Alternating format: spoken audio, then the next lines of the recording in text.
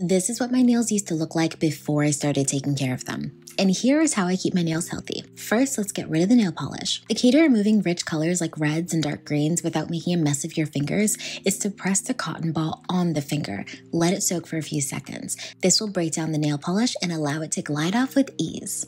Next comes shaping. Use a good quality nail file and file the sides of the nails to get rid and prevent hangnails. This is super important because they are so painful, trust me.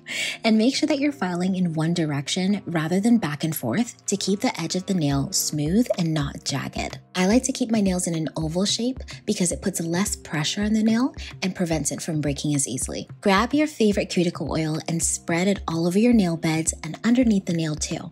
This will soften the cuticles and allow you to push them back. Now be careful with this because you do not want to rip your cuticles.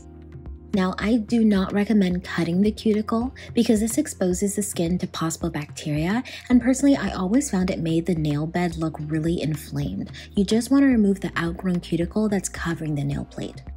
For filing, you want to start by smoothing out the nail to get rid of any uneven surfaces, especially any that you just made by pushing back your cuticle. Be sure to smoothen the sides of your nails too.